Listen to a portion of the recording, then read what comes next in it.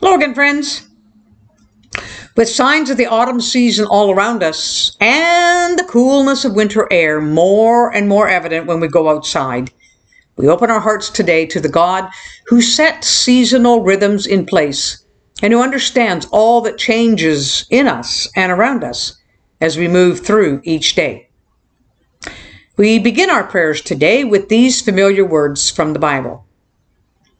For everything there is a season, a time for every activity under heaven, a time to be born and a time to die, a time to plant and a time to harvest, a time to kill and a time to heal, a time to tear down and a time to build up, a time to laugh and a time to cry, a time to grieve and a time to dance, a time to scatter stones and a time to gather stones, a time to embrace and a time to turn away, a time to search and a time to quit searching, a time to keep and a time to throw away, time to tear and a time to mend, time to be quiet and a time to speak, a time to love and a time to hate, a time for war and a time for peace.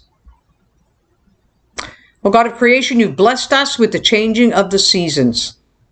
As the days shorten more and more and nightfall comes earlier and earlier, may the setting of the sun remind us to take time to rest.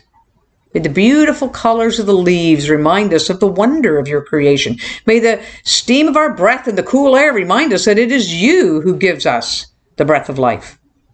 May the leaves falling and lying on the ground and the starkness of the bare limbs from where they fell remind us of your great promise that death is temporary, life is eternal. God of the seasons, we praise you for your goodness forever and ever. Amen.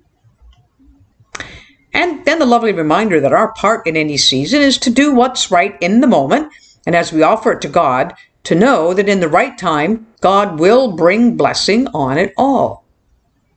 So let's not get tired of doing what's good. At just the right time, we will reap a harvest of blessing if we don't give up. Loving God, make us like you. Let our lives reflect your beauty season after season, even as the calendar moves from day to day, week to week, month to month, and season to season. As we pray so often in the words of the Serenity Prayer, God, grant me the serenity to accept the things I cannot change, the courage to change the things I can, and the wisdom to know the difference. Amen. Well, let's enjoy today and make the most of its unique opportunities. Have a great day.